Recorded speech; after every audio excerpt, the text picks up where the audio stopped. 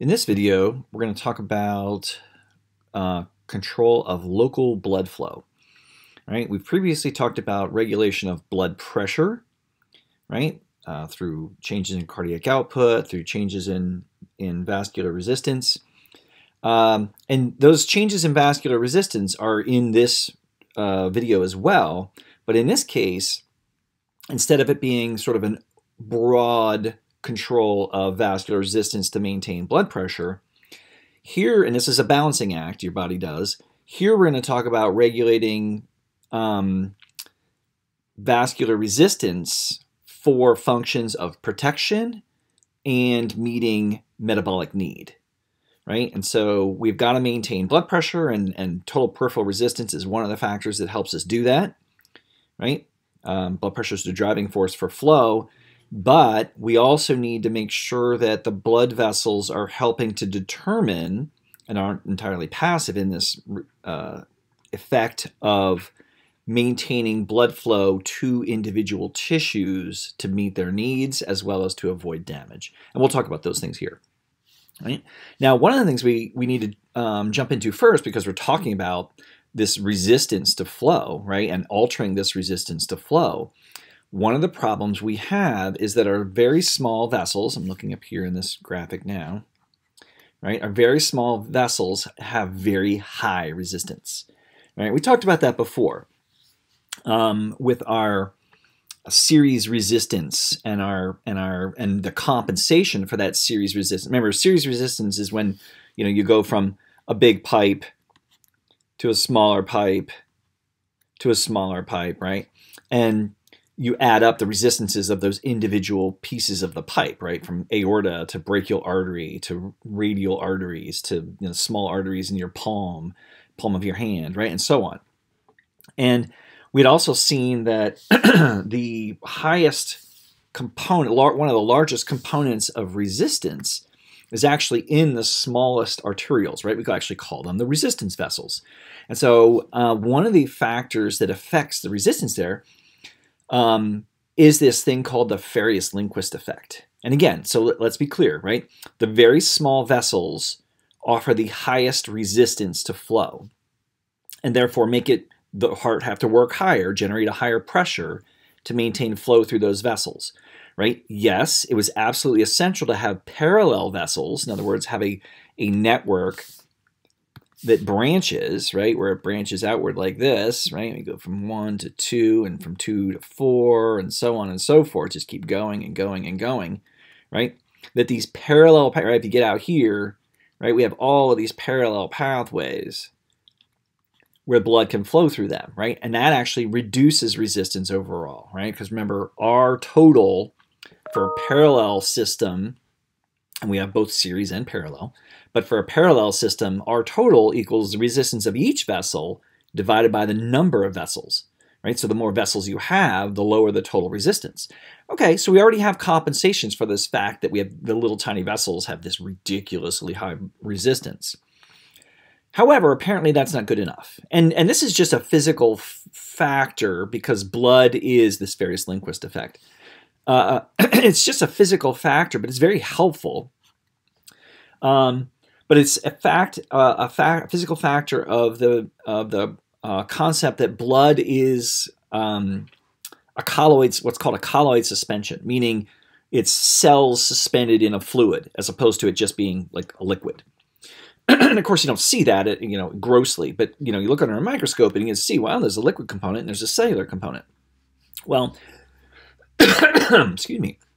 When blood flows through very small vessels, so look at our size here, less than 1/3 of a millimeter, what happens is the red blood cells tend to align along the axis of the vessel. They sort of clump along the axis of the vessel. And what this does, and a couple things it does, right, it reduces the viscosity of blood at the borders, at the wall.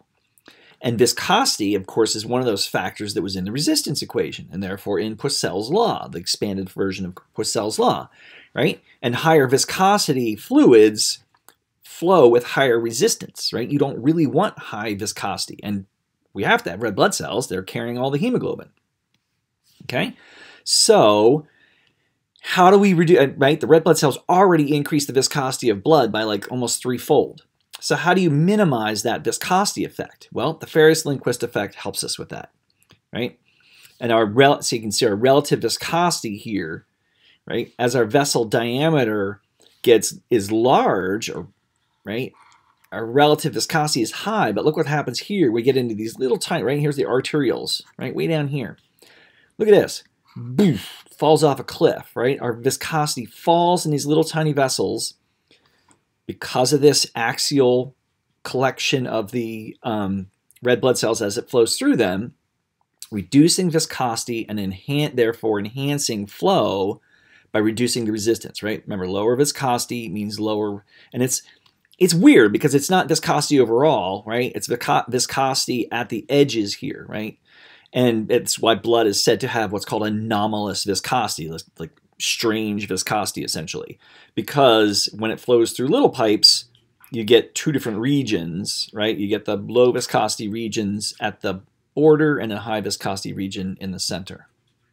Okay? So the Ferrius-Lindquist effect, absolutely essential to keeping the resistance of small vessels low so that we don't have to have a blood pressure that's much higher to maintain flow through them. Okay, that's helping us maintain flow. Now, how do we regulate that flow, right? What's keeping that flow matching need? And there's really two forms of what we call autoregulation. I've got them both here in these two figures. We can label this one figure 1, and down here this is figure 2, right? And they revolve around a smooth muscle effect. That's number 1. And then the number 2, it's an endothelial effect, right? Which will affect the smooth muscle. But the first one is a direct effect on smooth muscle up here in 1. The second one is an indirect effect on the smooth muscle, regulating the dilation or constriction. But it's mediated by the endothelial cells. So let's start up here at 1. And 1 would be called the myogenic effect. And basically what it says is that, right, we want auto-regulated flow. In other words, we don't want flow to change radically just because we increase our perfusion pressure, right? Our blood pressure is rising. Well, remember, pressure drives flow. So if blood pressure were to go up, right, we would end up actually having higher flow if it weren't controlled by something. And you might think, well, your blood pressure doesn't really change all that much minute to minute, and that's true. However, is the perfusion pressure in your heart the same as it is in your fingertips? R equals 8L eta over pi r to the 4th. What's different between your heart and your fingertips in this equation, right? Assuming the same size vessels, that the blood is the same, right? It's the length of the vessels, right? Some tissues are farther away from the pressure generating source, the heart. And so the perfusion pressure in your fingers is always different than the perfusion pressures in your heart and must be compensated for, right? We can't just have lower blood pressure in your fingertips driving less flow to your fingers. Maybe your fingers need oxygen and nutrients as well, right? So we have to have this autoregulation, this myogenic autoregulation, right? Whether your blood pressure is actually changing or just referring to two tissues that are at not the same distance from the pressure source, right? A larger pressure fall all the way to your fingertips than there is to the heart muscle. Okay, like coronary arteries, right? So what happens? Well, let's start at A here, right? If you're in the middle here, right, and our perfusion pressure were to fall, right, we would want, right, that would make flow go down, lower, right, Q equals delta P over R, right? So if pressure were to fall, if delta P goes down, right, driving pressure goes down, then flow goes down. Well, we don't want flow to go down. We want it to stay the same. So if our driving pressure falls, what do we need to do? We need to decrease the resistance, right? If we decrease the resistance, then we're pushing this back up again, right? We solve our Q problem, okay? And that's this arrow right here, right? We would normally drop our flow because of that that lower perfusion pressure, and the way to increase it is to dilate the vessel. So you can see as we go up here, the vessels dilate, and then dilate even more, the lower our perfusion pressure goes. And of course, in the opposite direction, right, if our perfusion pressure were to go up, our flow would tend to go up, but we don't want it to. So what pushes it back down? Constriction, right? If we constrict, then resistance goes up. If resistance goes up, then flow goes down, right? This Q goes lower, and we maintain this flat, auto-regulated blood flow. Great. How does it work? Well, in a vessel, right? Let's just draw one within here. If in a vessel, right, we have a pressure, and it pushes on the walls, pushes outward, right? That's called transmural pressure. And when that transmural pressure rises, right, as it would with an increase in perfusion pressure, it stimulates just ion channels to open, which are going to lead to an increase in intracellular calcium in the smooth muscle.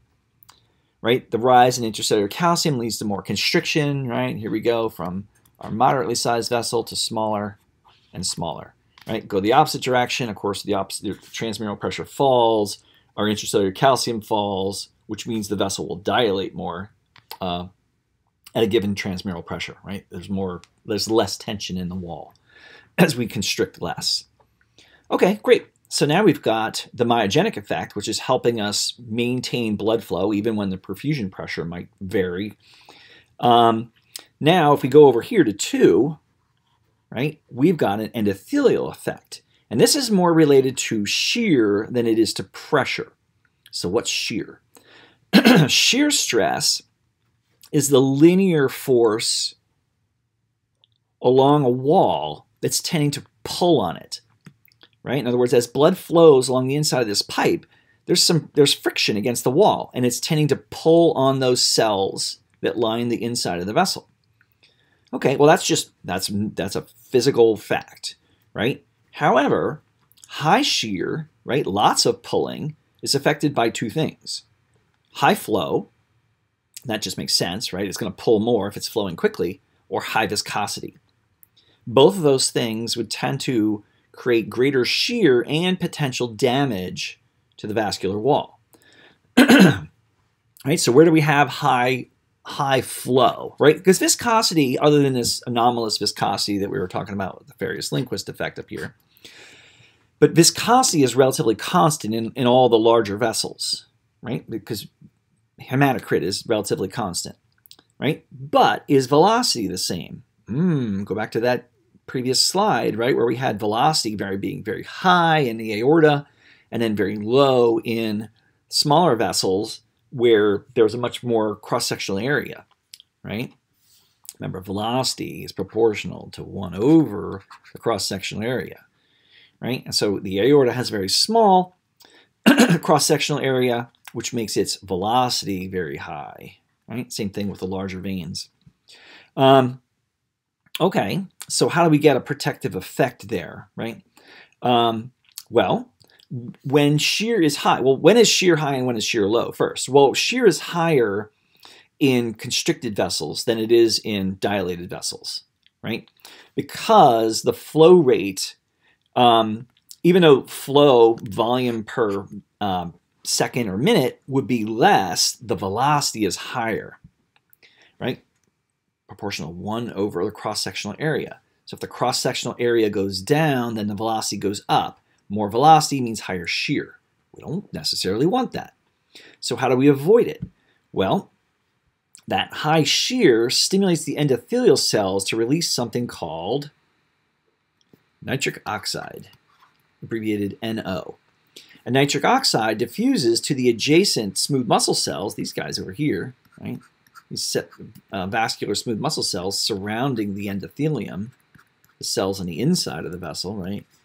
Highlight a couple of them in blue here, right? The endothelium lines the vessels. Well, they respond to the shear because they're up against the blood, and they release nitric oxide, which acts on the smooth muscle, right? And of course, they're going to change we're going to, through a couple actions here, downstream actions, they're going to change the calcium, intracellular calcium levels.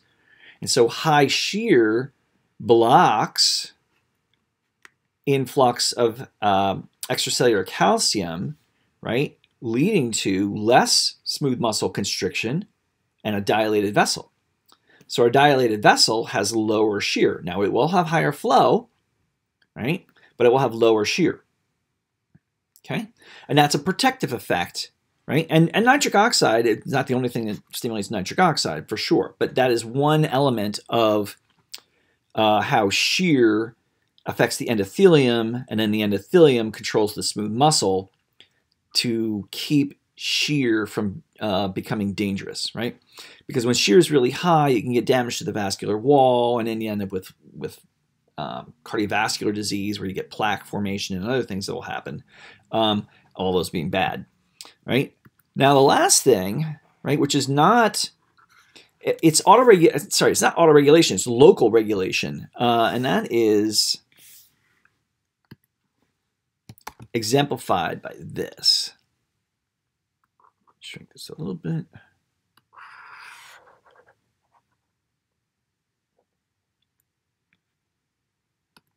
Right, and this is active hyperemia. So what's going on in this graph down here is we've got flow rate, right? Our tissue flow rate, right, going up on this axis, and then we're gonna have just time down here, right? We're causing some manipulations, and so here's our resting flow to a particular tissue. Again, affected by general blood pressure, affected by the myogenic effect, affected by the shear factors that are modulating the vascular tone as well. But then what's going to happen is we can do a couple different things here. We can either start exercising, right, where we're going to increase our flow rate, and it's sort of like, well, how is it increasing? Or we could just sort of like pinch off that artery, right, that vessel, and flow drops to nothing here, right? We squeeze the vessel and blocks off, but what happens afterwards? It rebounds and it goes above our resting level. Right here was our resting level. And that's called active hyperemia, like during exercise when it's responding in time to the change in metabolism. And reactive hyperemia when it can't respond because you've got the vessel pinched off, right? Obstructed essentially, put a ligature around a fingertip or something like that, right? And so, I mean, you get your blood pressure checked when they squash your brachial artery with a blood pressure cuff. You're going to get a little bit of reactive hyperemia. What mediates this? Well, this would be 3, right, in our list of things. And this would be the metabolic control of resistance, right? Small vessel vascular resistance. And what types of things might be causing that to occur, right? Well, there's a variety of them.